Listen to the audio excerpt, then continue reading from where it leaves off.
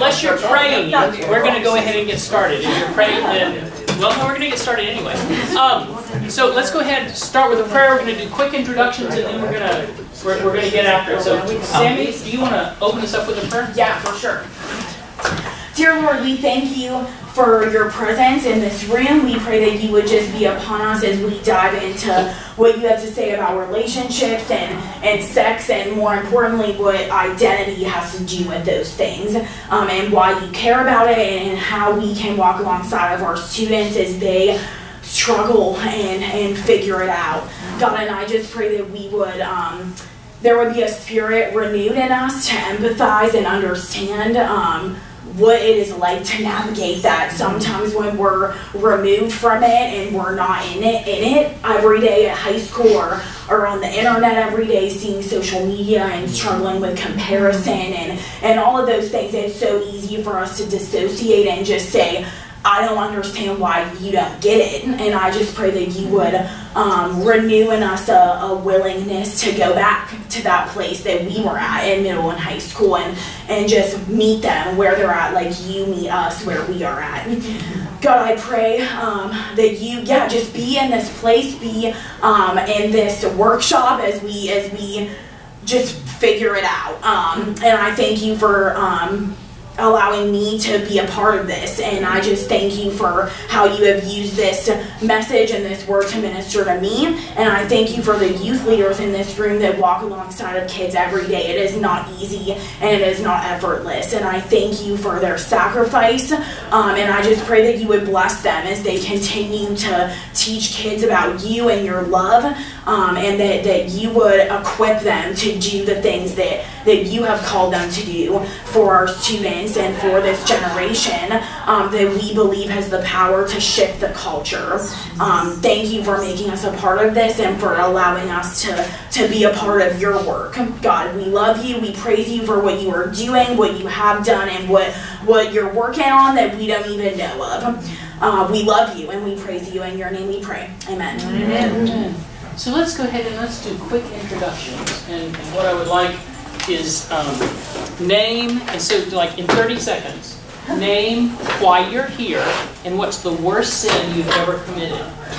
I'm on. No holding back. I can do that.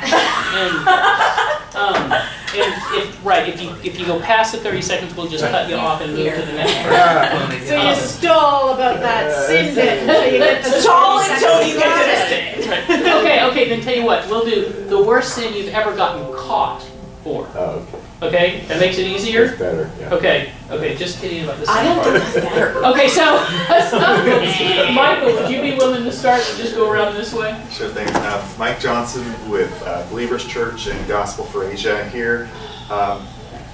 Two reasons. One, my older sister and younger sister, part of pregnancy crisis centers and just big advocates, and stirred my heart in the Right to Life movement. And so I was like, oh, I want to go, that'd be interesting. And then I found out who's going to be here, and Steven being one of them. Youth is something I'm really impassioned. I want to be able to invest and disciple and see others, and we have things for that. So really, I'm here to see Steven. So, I literally flew to DC. Oh, dude, so. You got an A in the Good work. Okay, now let's see who can beat Mike, okay? Vicki Hedelius, I wear two hats. I'm a rector of a small Anglican network in Canada church in Hamilton, Ontario. That's in Canada. And the other is I'm the national director of Anglicans for Life Canada. And so I'm here at this particular one because I wanted to hear what Sammie and you have been doing, but Sammie's been doing all this work and I've been hearing about it. So see, he's here for me, and you're here for Sammie. That's my girl. We'll see if that works out. There we go. So name why you're here, and Team Steven or Team Sammie? That's not fair. More people know you. We got your back, Sam. Thank you. So Tom here, I serve this diocese as the Canon for church planting. I'm here for the sex. I mean, I heard that sex. Here's where it's at, so that's why I'm here. Best answer. And I'm Team Sammie, I thought. Hey, Team Sammie, I'm just really interested in the fact that you have a curriculum. And when I heard that, I thought, oh, I really want to hear about that. Yeah. So I'm not in pastoral ministry now because of the job that I'm doing. but I'm working with a lot of church planters and helping them to get things started. And so one of the real passions I have is seeing our youth discipled, and I just feel like, you know, anything we can do to help offset the influence of our culture, we have to be able to do. So I'm very passionate about that, and about passing that on to my planters. So. Awesome. Well, Robbie Pruitt with Christ the King Anglican in Alexandria, Team Sammie. Yes, Robbie! You had maybe this isn't such a good idea. Steven and Sammie and I hung out in Nashville at the Rooted Conference, and of course have been on the phone about what's happening tonight at the Y Summit, and just really excited about youth ministry. I've been in youth ministry since I've been a high schooler. And that's been fun. So it's been that's why you're my hero. 23 years. That's why you're my hero. Youth ministry lifers. That's the way to go. So I've got 2 children and 1 on the way. So I think I'll always be in youth ministry. So I think the Lord will keep me there. So. Awesome. I'm Esther Plaster. My husband and I go to this parish. We have 4 children, 15, 13, 12, and 10. Oh boy, so you're in the middle of it. I'm in the middle of it. We go to public school. And we just feel like that's where the Lord has us. And so we have a lot of conversations around the dinner table. No question is off limits. I'm really excited about the youth group that we have here at the Falls Church. If you haven't gotten to speak with those leaders, I'm going to make sure that happens, because it's really important, and we need to get everybody networked and out of silos and what have you. But I'm just really excited about my children getting to be a part of this movement, and they are movers and shakers for the kingdom. That's why the Lord brought my husband and I together. At the call in 2000, we were praying. Oh, really? Yes. Oh, we will talk about that later. Okay. But I mean, for such a time. That's right. So cool. He's brought us here, so I'm super pumped. And anything we can do to encourage y'all and get you connected or whatever. I don't know what the Lord has, but I'm seeing Aslan move around. So very cool. So Team Steven or Team Sammie? I'm with y'all. She's not gonna take a side. Team S.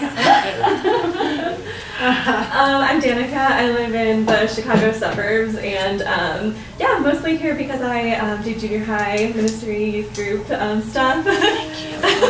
Yeah, bless you. Yeah. We had to break into small groups, and actually this year is like my favorite small group of girls I've ever had, and they're all just wonderful, and which can't always be said. I shouldn't say that, but some years are harder than others. But yeah, I just love the idea of learning how to talk more with students about things. So it's been great. Awesome. So thanks. I'm Cara Beth, and I'm also from the Chicago suburbs. We're from Wheaton. Nice. And yeah, I'm not a youth leader, but I do work with college students, and that totally counts. Yep. totally counts. Yeah. And similar things, but also trying to think about how to help our church, like, train ourselves, get trained up in being able to speak about these things at different levels. So just wanted to hear what. And so you guys are Church of the Res? No, actually, we go Okay. to College Church. College Church, okay. Down the road. Yeah. But yeah, we're friends with them. Well, I'm sorry, just a second. Which team? Girl power. Okay, this is hurting me. So just so you guys know, the score is 3-1 in favor of Sammie right now. Even this school. I feel let's keep that going then. Go ahead. Culture equality. You and I both proceed. Yes! I'm Steve Wagner. I'm the director of Justice for All, which is a pro-life training organization based in Wichita, Kansas. I live out here in Northern Virginia.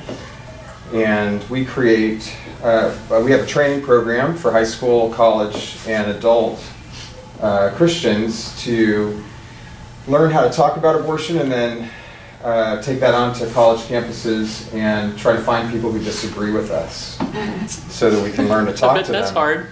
And so, yeah, it is hard, but we've found that there are ways that we can actually create dialogue that's really constructive and productive. So, because I create curriculum for that training program, and we're also creating a curriculum for elementary school students, this seemed smack of curriculum, and I'm always interested in that. So Very that's cool. why I'm here. It's like I want to make sure I get your stuff before. Yeah, for sure. So, Sammie, do you want to quickly introduce yourself, or are you going to do that as part of I will do that as part of it. Okay. Okay. This is good. Like, right? You just like the reveal. So stick around so you can find out about Sammie. Okay. So, Do we change our vote if we hear something? oh yes. The vote can be rescinded. Yes. Could you close the door? Yep. Of course. I don't want anybody to hear this stuff. It's exclusive. So, for the longest time, those of us in youth ministry, and I actually feel like I'm pretty qualified to talk about the longest time. With the thing that we were always doing with kids when sex came up was don't. And trying to find ways to help kids think about it, and ways for kids to talk about it, and ways to understand that better for you and best for your future life is the stuff that the Bible says. And the main thing we were finding was hormones. I mean, bottom line. That's all changed in a very short time. I realized that it had changed a few years ago when I was doing a Bible study with a bunch of 9th grade boys. And it was a good Bible study. They were getting into the Bible. They were believing it. They were, talking about the stuff that was going on in their lives. And so, it's like it's a good functioning discipleship group. And one of the moms in the church came up to me on Sunday and said, "Did you know that Tommy has just come out as gay on Facebook?" There's no way. I talked to him on Tuesday. There's no way.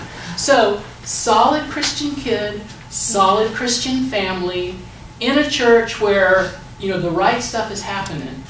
And, all of a sudden you got this guy deciding that he's gay. And of course, when he comes out and says that he's gay, everything you get after that on Facebook is a good job, man. The way to be cool nowadays is to come out as gay or transgender. Yeah. And it's sort of changed everything. It's certainly not enough to say no anymore. We've got to really be able to clearly show kids why God's way is better. So it can't be no anymore. It has to say, oh my gosh, what you'd be giving up to do that is this amazing thing. And so what we're doing is trying to figure out how do we talk about this amazing thing. That is why I am so delighted that Sammie has done this. To me, Sammie is an answer to a prayer. I mean, basically, as the denominational youth guy, I'm looking out at a denomination that made the decision to move out of the Episcopal Church because of the issue of homosexuality. Right? When in 2003, the denomination elected an actively homosexual bishop. And it's like everybody goes, this is just too far. Right? Guess what we're not talking about anymore? Yeah. It's like all of our leadership are making assumptions that because, we're the people that moved out, we don't need to talk about it because everybody agrees. And they are absolutely unaware that our younger generations are being completely won away from biblical sexuality and therefore eventually away from the Lord by what's going on in social media and popular media and schools and movies and all that kind of stuff. So I had been seeing this as a major problem and had been praying, Lord God, show us what to do. And God inspired Sammie to talk to Georgette, and the rest is a miracle. So I'm just going to go ahead and turn it over to Sammie, and you guys have any questions or want to change your votes? All right, thank you, Steven. First, thank you guys for being here. This is not an easy conversation to even begin to dive into because there are 500 bajillion different parts to it. So the fact that you guys are here and want to invest in this is really cool. I'll start by telling you guys a little bit about me. This curriculum is not about me, but who I am definitely played a part and why I have a passion for teenagers and I love them and why I care about their relationships. So growing up, when I was 15, you would have voted me least likely to ever hang out with teenagers for a living and definitely least likely to talk about Jesus with them. I was not a Christian. When I was in high school, I met the Lord at a summer camp that I was invited to with a friend. Didn't know it was a Christian camp, and I went there and met Jesus. And my life was transformed in that moment.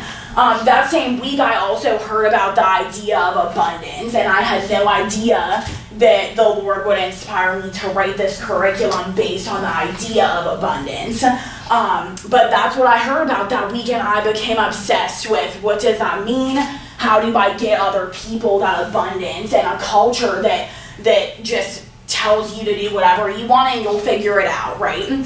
So I became obsessed with that, and you can see some of my youth group students. They're my favorite. On the I lead youth group, I'm a volunteer. I lead youth group for middle school students and high school students, and so I am in it with you guys in the fight for their hearts and understanding how to do this.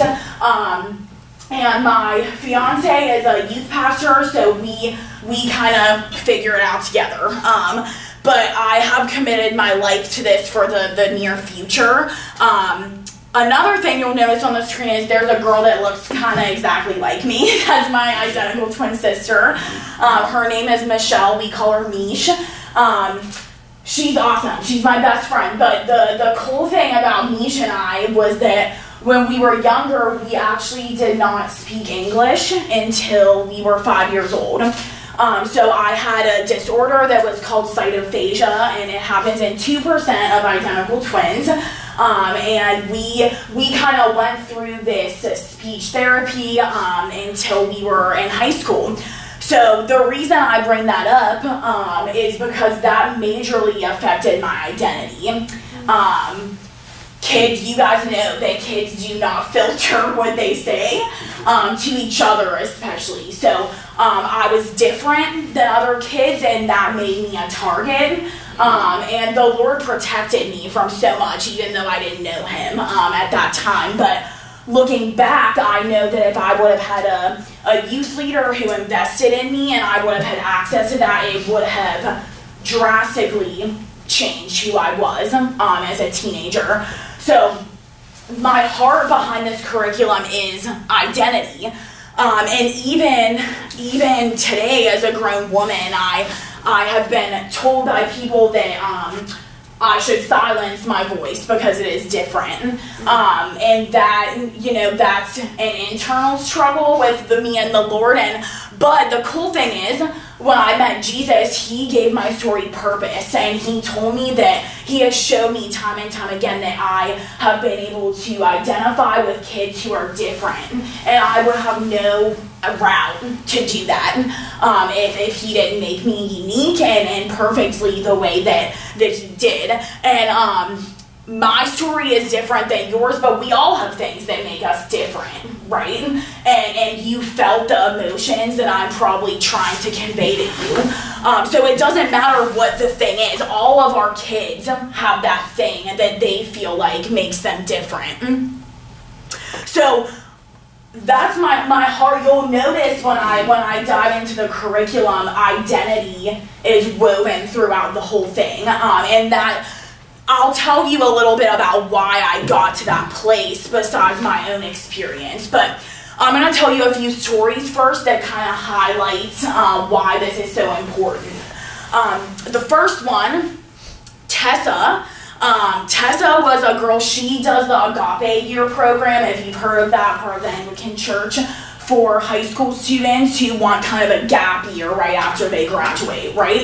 So yeah, great resource. Steven probably has information on that for sure.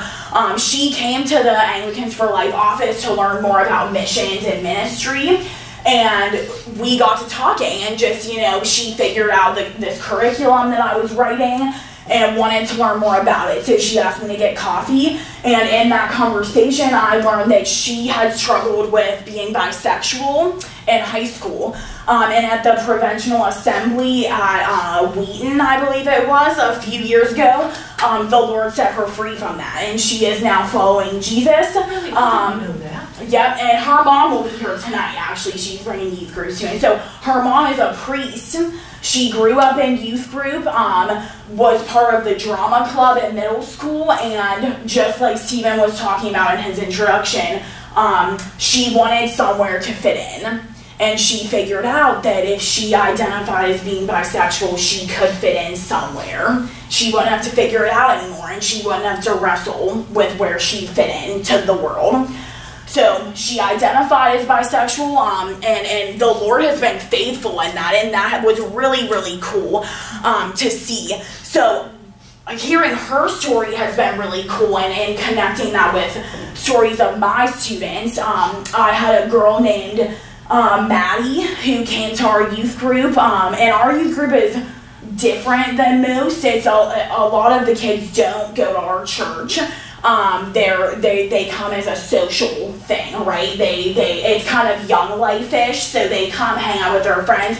And Maddie came in and introduced herself as Matt. And she has been with us now for 2 years. She is with a foster family, so that also plays into her story.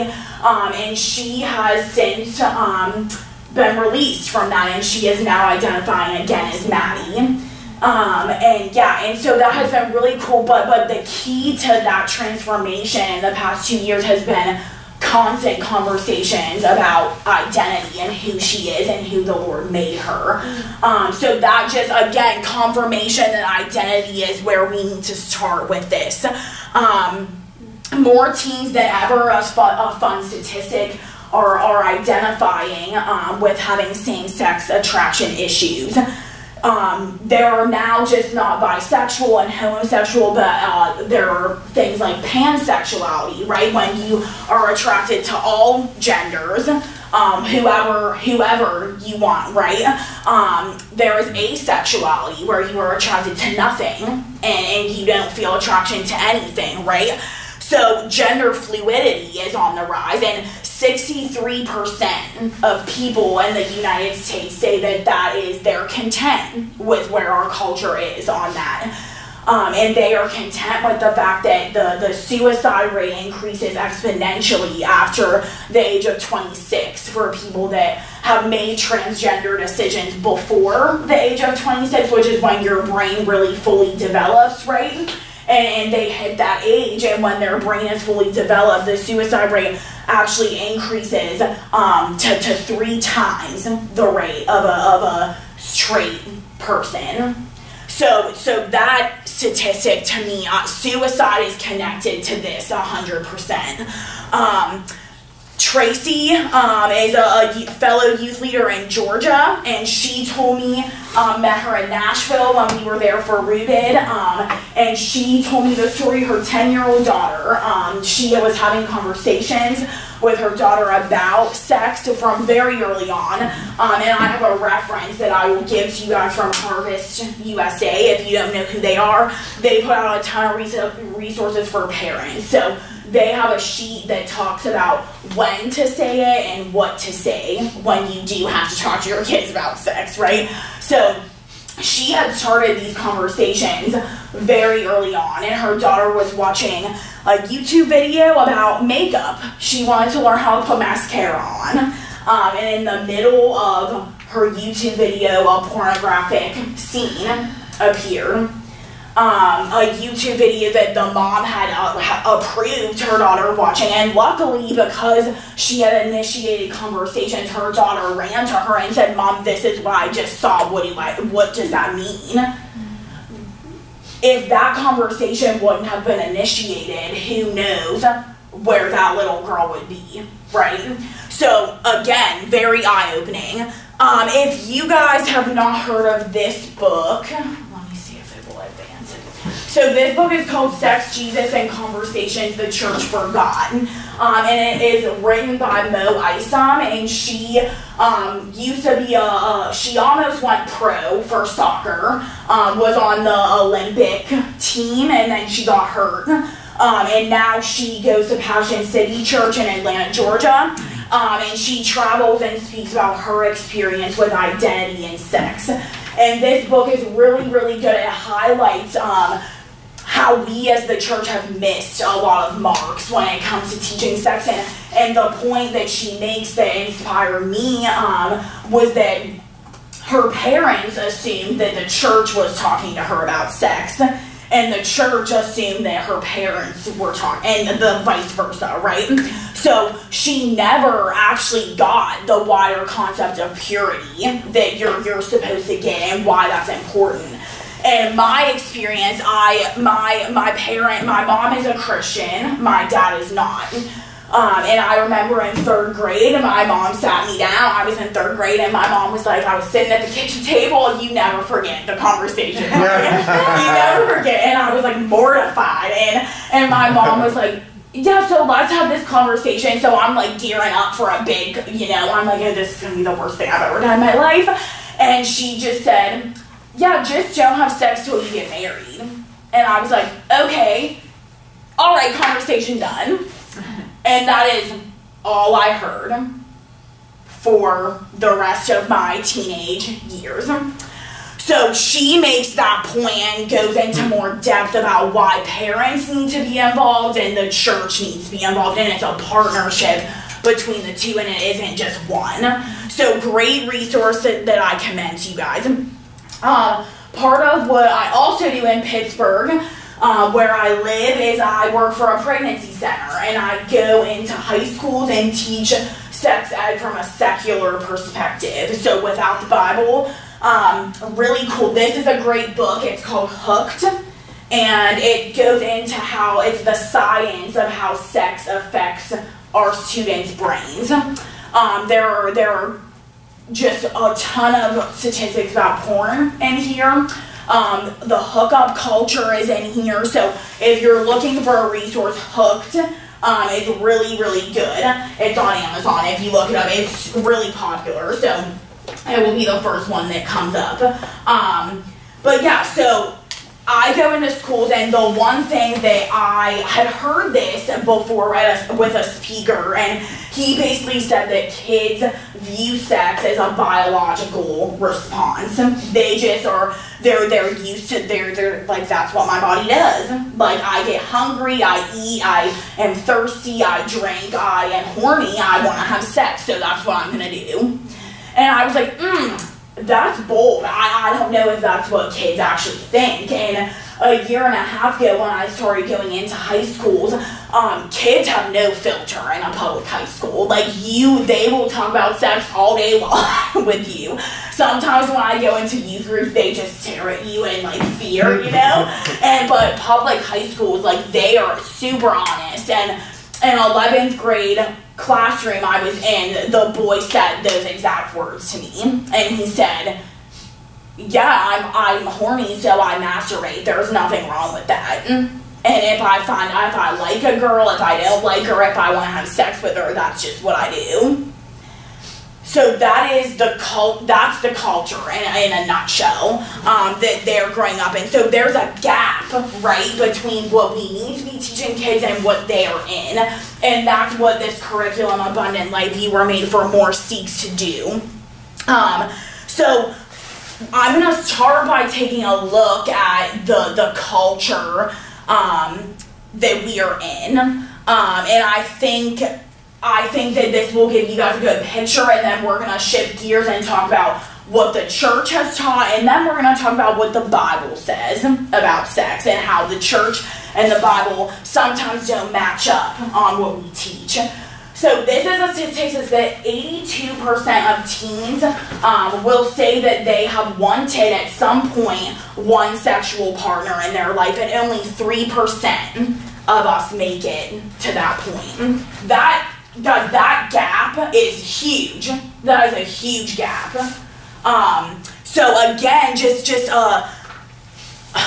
another reason why this is so important. So culture.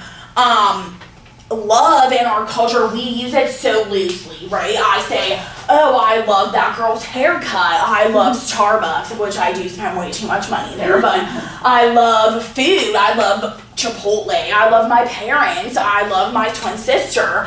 I love puppies. Are all of those types of love equal? Yet we use the same word for them. So our students don't know the difference if we're not teaching them it. And that's why the Bible is such a good piece to have. And this is just a fun fact today. You will see this on Google. If you Google sex education today, you will see a Netflix series come up. Netflix released a series on January 11th. It is a British series, and it teaches kids about sex. The topics of pornography, exploitation, abortion are all in that show and made to be normal. And that is on Netflix. You know, my youth group students all have Netflix, and it is the #1 trending show on Netflix right now. It's called Sex Education. So yeah, just be aware of that. That is a part of them redefining love, because we now equate love with sex. The hookup culture is a huge part in that, and if you've read The Meaning of Marriage by Tim Keller, he gets into this a little bit. And he says that the New York Times Magazine did a report on how teenagers view relationships, and they viewed it, rightly so, to be very hard work, right? Relationships are not an easy thing. And that turned them off, so they didn't like that.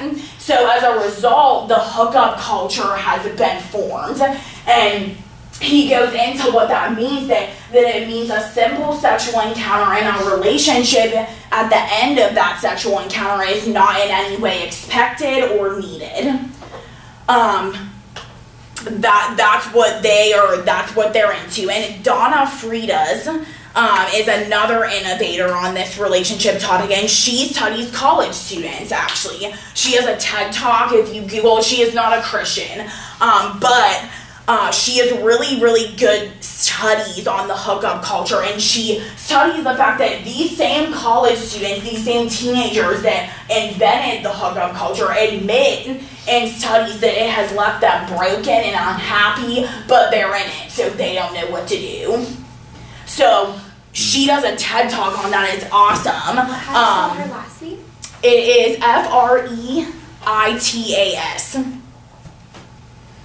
And she also says that they want a long-term monogamous relationship, but that seems way far off. So they just want the sex now, and that's how they fill the void. What was her first name again? I'm sorry. Donna. Yep.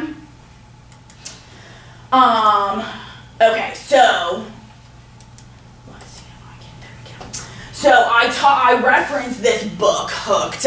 And that book is also really good because it goes into studies about marriage that have done that show that the most successful marriages are completed and the happiest when you wait until you are married to have sex.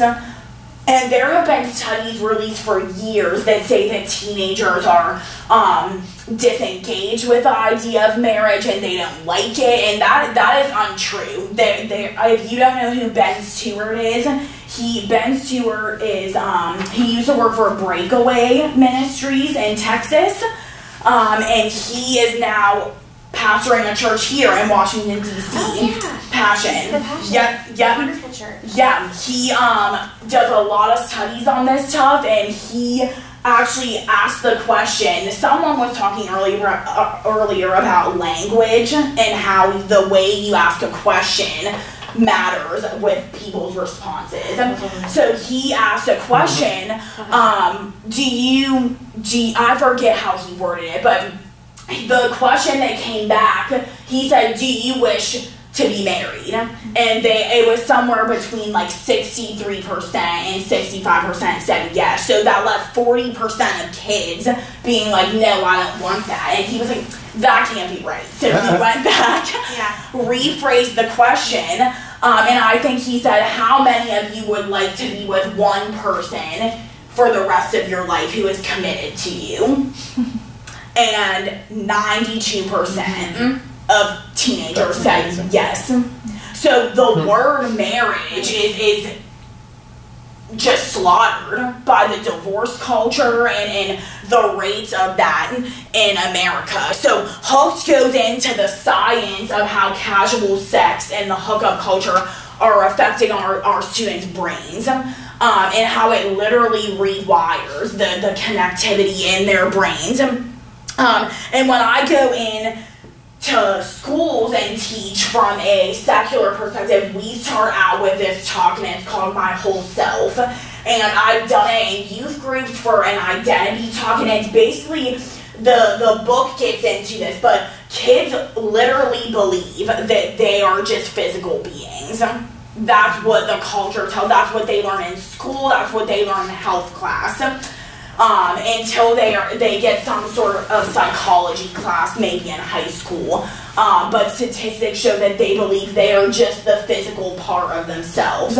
So we have kids talk about the intellectual part of themselves. What do you enjoy learning about? You know, the emotional part of themselves. How do you deal with conflict?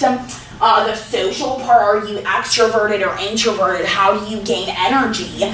The spiritual part in the schools we describe as being, how do you view yourself in comparison to the world? And they fill out and then they share, and it's mind-blowing to see that we really have equated sex with just being a physical thing, and that's not what the Bible says. So kids are learning that in school, where they spend 7.5 hours a day. So how do we shift that? So this is another statistic that was done by the National Center to Prevent Teen Pregnancy. They found that 70% of females in high school that had had sex and 50% of males in high school that have had sex reported that they would have wished that they would have waited.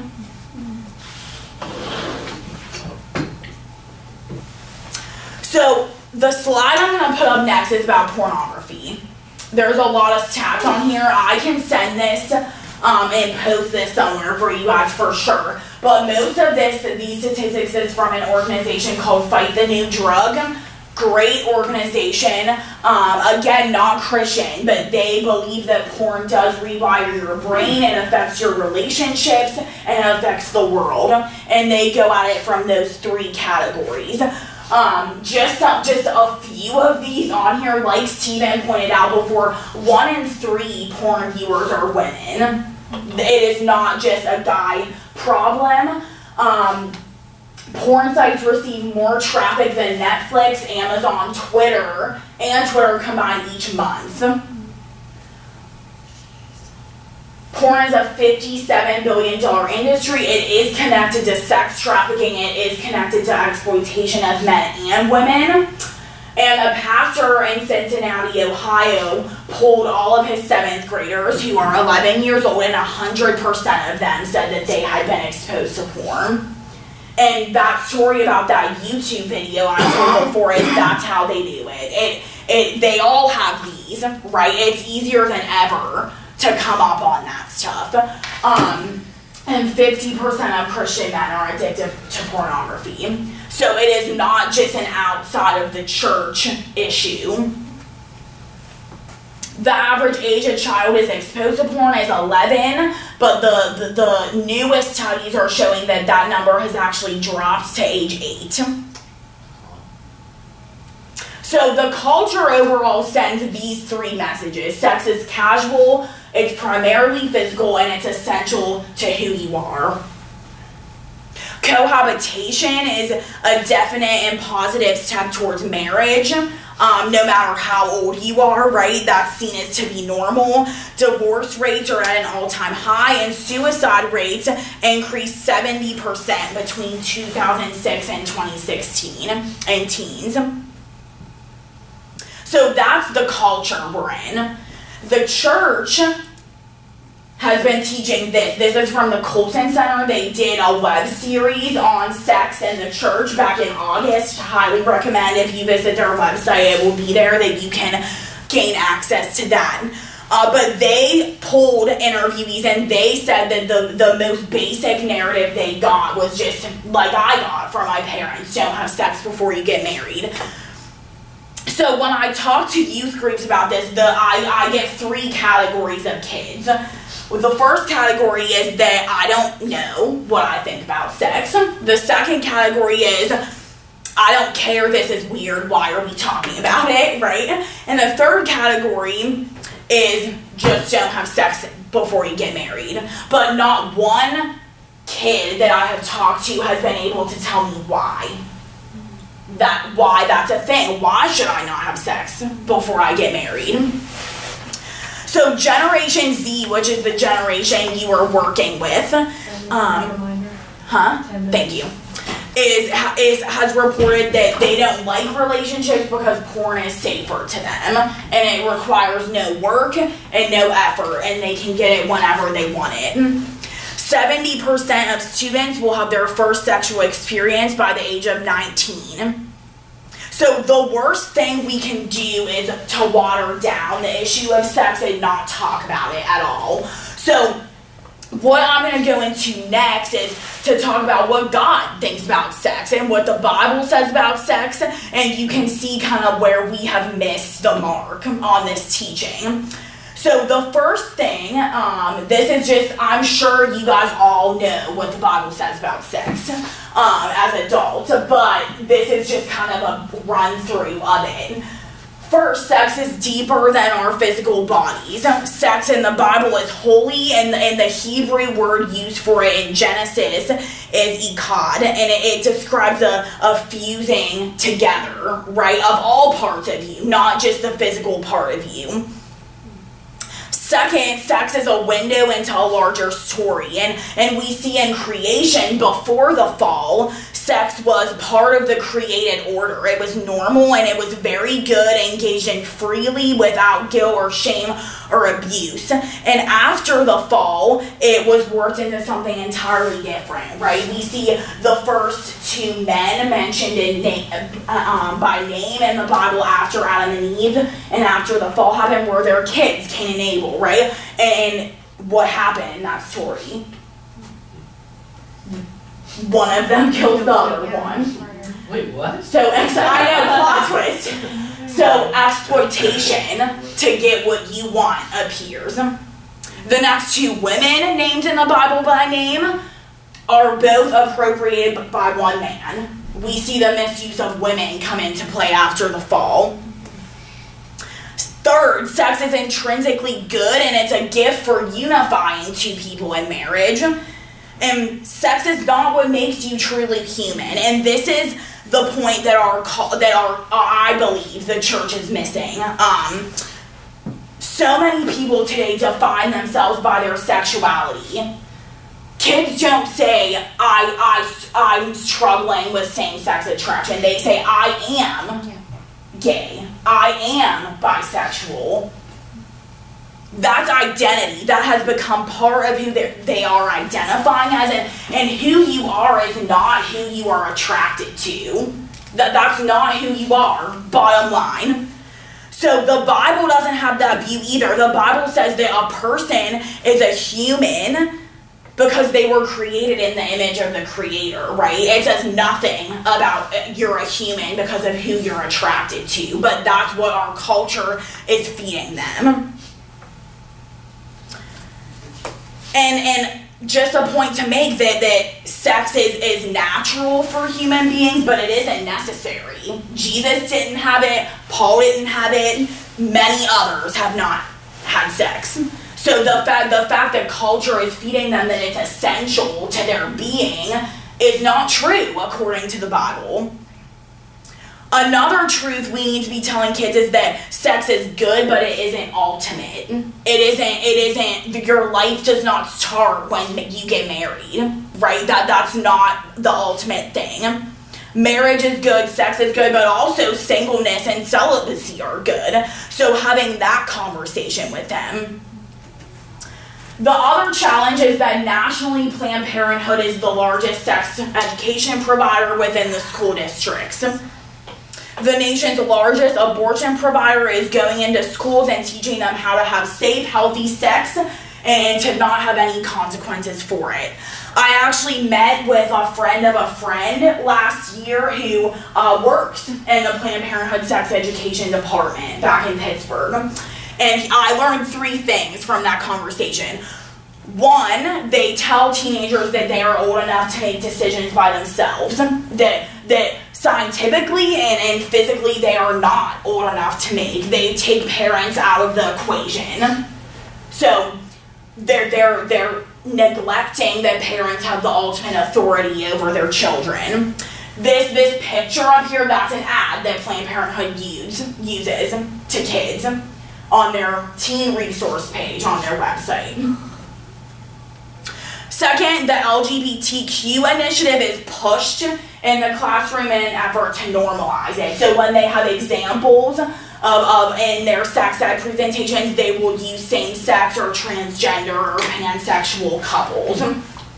And that's what the gay rights movement did in the 1960s, and it has worked. If you read, it's a thick book. It's like as thick as the Harry Potter series books are. But it's all about the gay rights initiative in the 60s, and the founder of that wrote it. And you read in it that his core goal was to normalize being gay. And it has worked, and that's what Planned Parenthood is doing with teens.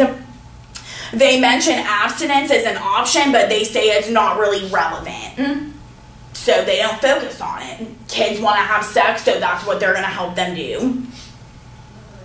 So our kids are really struggling with how sexuality, romance, and love fit together. And they're playing like a game of Jenga. That's what I think about it as. Like, they're pulling off pieces of themselves in an effort to figure it out. And eventually it's gonna fall over.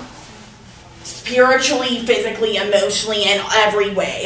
And I'm not saying that this is a simple shift, but we have to begin the conversation about how to empathize and understand and listen within the church and kind of get in this with them. So I believe that sexual understanding is a heart transformation and not a behavior modification. That's what I believe, and that's what Abundant Life, You Were Made for More is all about. I think that our sexual sin is a result of a misunderstanding of who God is, who we were created to be, and who we are today as humans, and why He calls us to a sacrifice of waiting until we are married to have sex. So I'm going to go into this at the Y Summit tonight a little bit when I talk about identity, but there's these two things in the Bible called imperatives and indicatives. And basically, I'm going to talk about I had never heard about this, and this is something the Lord put on my heart, but an indicative is the truth. It's something that the Bible states about you that is true, and an imperative is a command. So those are the two types of statements in the Bible. And if you look scripturally, I'm going to give you guys an example on the slide after this. The truths of the gospel support and sustain the commands of the gospel. If you find a command in the Bible, I challenge you to go home and do this. Look a few lines ahead of it, and you will find a statement about identity, about who you are. And that is something no one told me, even all through college. I never got that. And it's true. So we're going to take it for a little test drive. I have one example.